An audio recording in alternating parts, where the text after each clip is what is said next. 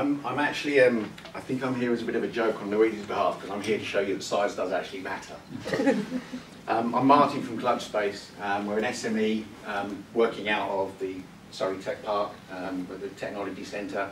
We actually started in Northern Ireland. We formed back in 2016 with some other colleagues that came from Newcastle to set up over in Belfast on a private funded venture.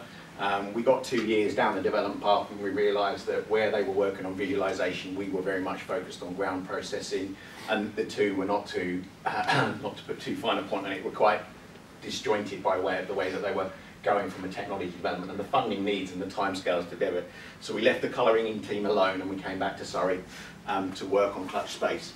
So what we do is we concentrate on the ground. We're very focused on problems that we see within the industry, particularly on the ground.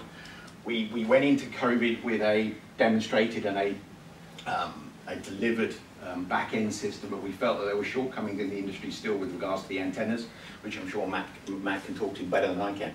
So we actually worked with the University of Surrey, it's actually the IC team, the 6G IC team, with regards to reviewing the designs that we had to really use the software that we designed to sit behind the antennas to make the most out of it. And we took that technology on the road and we went out to talking to people. We actually ended up on an accelerator with the US Space Force last year, which really opened our eyes to the opportunities of what we can do and what's possible by way of not only our technology as it stands today, but also where it could go.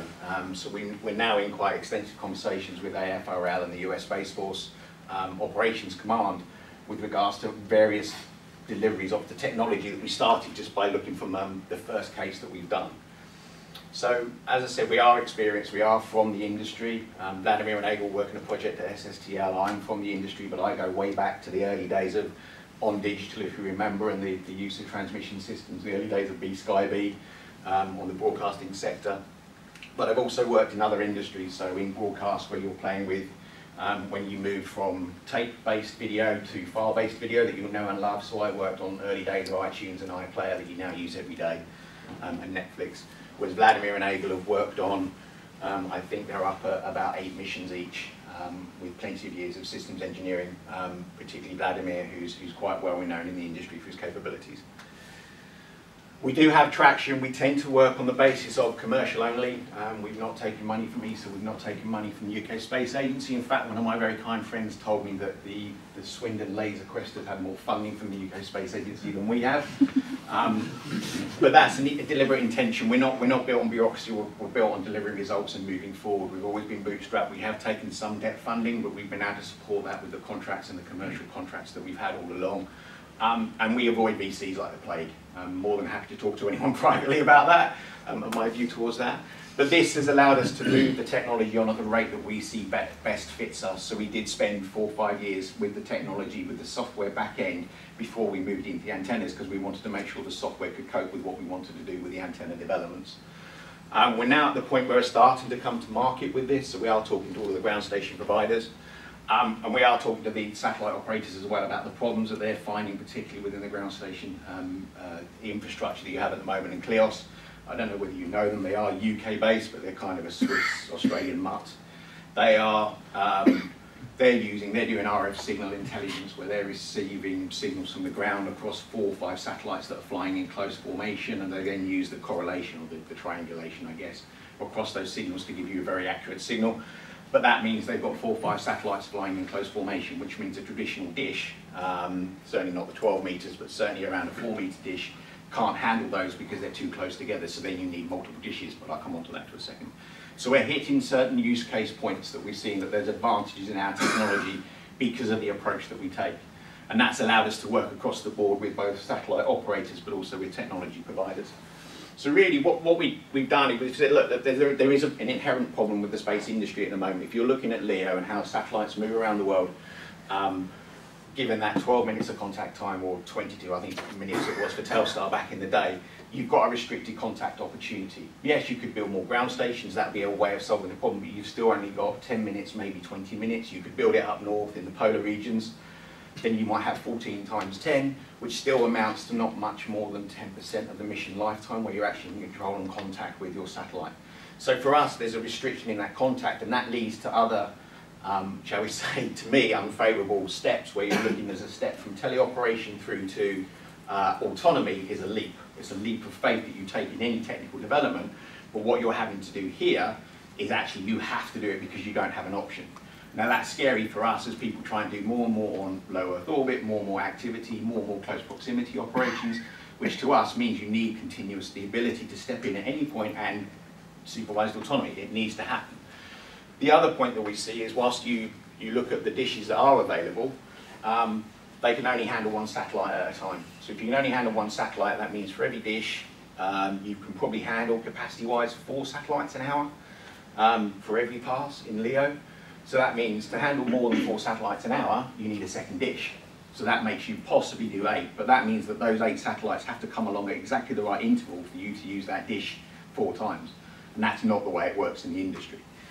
So you've immediately got capacity constraints by the way that you have to use a reflector dish. These are very expensive to scale. I mean, Matt touched upon some of the costs that he's had to juggle for the one modernisation, but that's obviously deep space. But in LEO, they're still just as expensive. It's still the cost of a small house, basically, or in Surrey, a shed. So for us, there's a massive cost in building out to meet the demands. Now, if you think the industry was built over the last 50 years, but you've had tens of satellites up there, you're now moving into the tens of thousands of satellites and whatever's going to go beyond that. You can't continue to use the reflector dish model.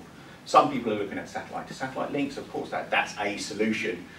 But we feel the simplest thing to do is drag this thing down to the ground as soon as possible, which means you need to have more apertures on the ground.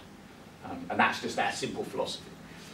And because you've got all of these constraints within the industry, you also have mission limitations on what people are trying to do on orbit that they would like to do. So if you can only do something under supervised autonomy, I think Astroscale put out a paper about LCD where they had to coordinate 16 ground stations from 4 different suppliers for 20 minutes of continuous service. Now that to us, is 20 minutes is no time whatsoever when you're trying to dock. It's no time really to do anything tangible. So for us, again, it limits the possibilities of the mission. So again, to us, the analogy is at the moment, I'm trying to look around the room, there's quite a few people here probably remember the days of dial-up networking, when you had to dial up, I'm just going to go onto the internet to get my emails. And the world is very different today, where we're always connected. And that's the difference that we're trying to say is really, really needed in the satellite industry at the moment. So really we're saying, unfortunately, we think from an operational point of view, the current technology is not delivering to the needs. So, stepping back, we look at first principles. That's how we address every problem. So we step back and said, okay, so how do you unrestrict the contact? How do you make it limitless? How do you make it inexpensive to scale?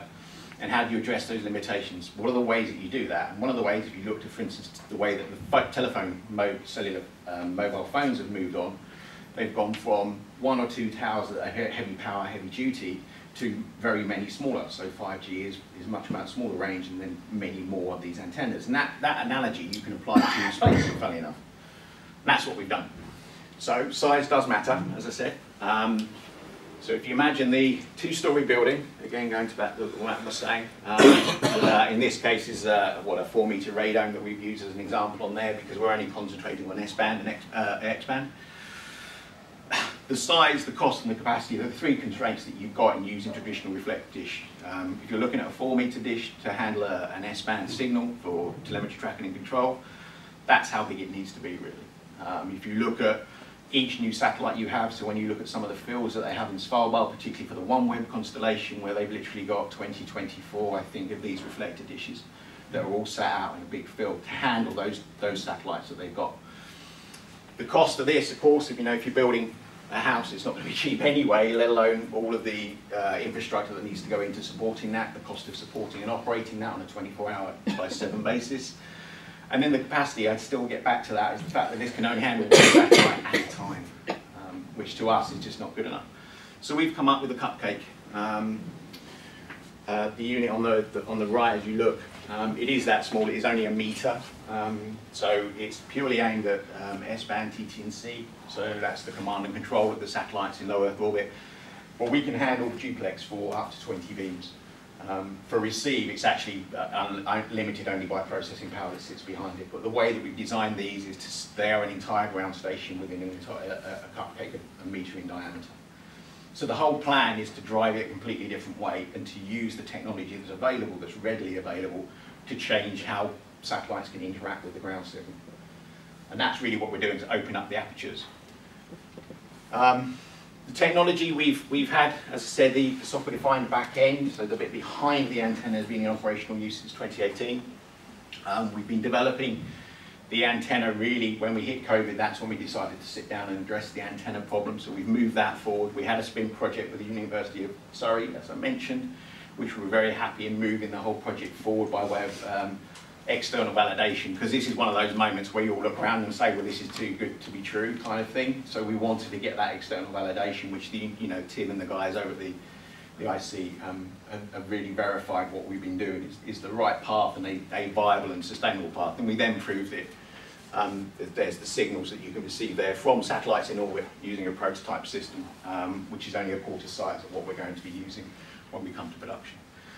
And one of the other benefits, one of the other really green things and things that frustrates me about the space industry is the need to look at the carbon footprint that we leave behind us. And again, we're well below 1% of the carbon footprint of a traditional ground station.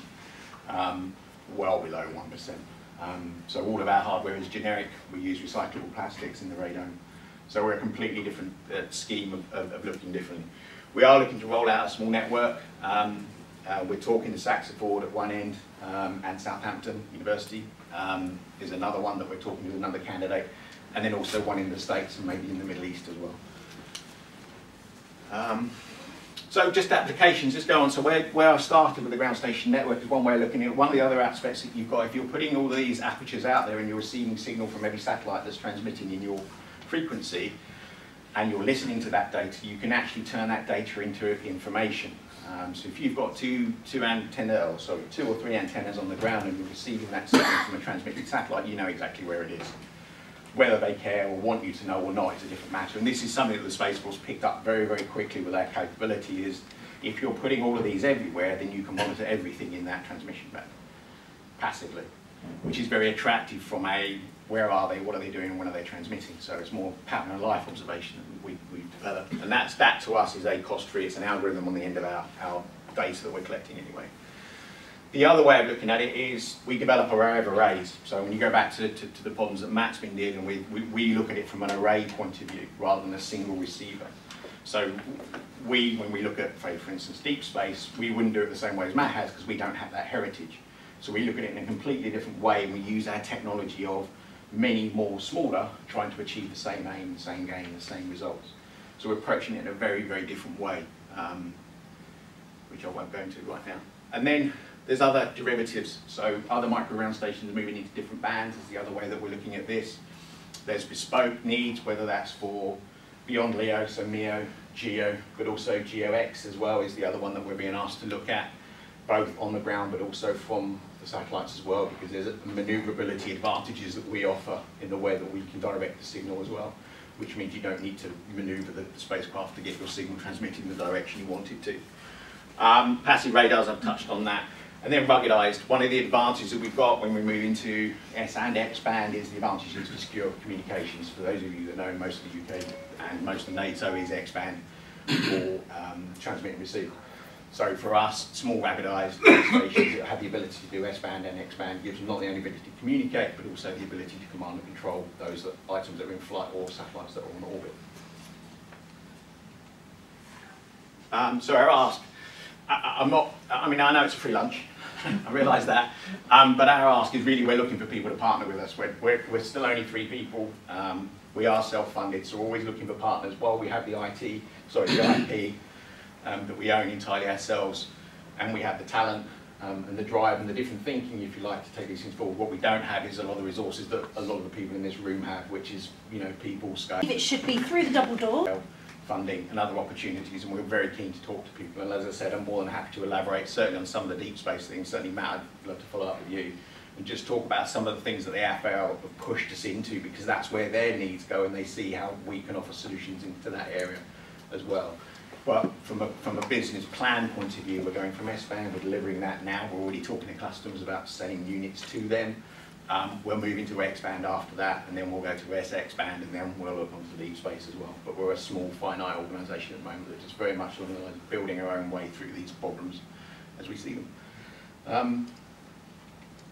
Yeah, so whilst you're here, I'm, as I said, based over in the research park. So we're not far, so I walked here, it took me 20 minutes. On a rainy day. But that's us, and clutch, that's where the name comes from. So just before you ask, it's not about the engineering aspects to it, it's more to do with the fact that my son said, I think LeBron had just done something pretty good in the last minute of a game the night before, and he said that was really clutch, and it just stuck. And it kind of works really well in the US. They all get it. So that's it.